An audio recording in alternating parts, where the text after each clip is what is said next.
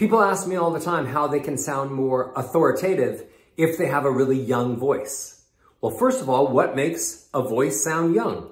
Well, if it's high, it sounds young. And if it's airy, it sounds young. Because when you're little, your vocal cords are small, they're short, and they can't make big, thick, strong sounds until you get older and your vocal cords get bigger.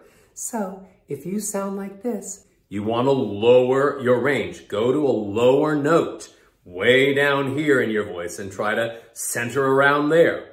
Also try to add more edge. So instead of speaking airy and low, I want you to speak edgy and low. Those two things, lower and edgier, will make your voice, even if you used to sound young, sound more powerful, older, and authoritative. Play with those things.